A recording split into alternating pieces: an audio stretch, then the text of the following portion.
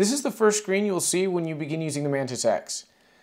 When you press start, the app is recording all of the movement data and will present a shot-by-shot analysis based on that movement.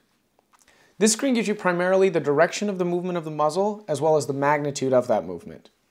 The direction of the movement is shown as red slivers fill in the gray ring in different locations. For instance, if a red section appears in the 12 o'clock position, that means that between your target acquisition and the shot breaking, the muzzle moved to the 12 o'clock position. The magnitude of the movement is most accurately represented by the score in the center of the screen. The score is calculated out of 100, with a score of 100 meaning absolutely no movement. And this is an effective way to compare individual shots as well as sets of shots. There's a shot counter in the upper right-hand corner of the screen, and this is very useful if you want to track your shooting for a specific number of shots every time. For each shot, there is a possible cause listed at the bottom of the screen. This is a suggestion based on common patterns found amongst shooters. You can select any of the regions of the gray ring, and it will give you the possible cause for that area, as well as an explanation and suggestions for fixing it.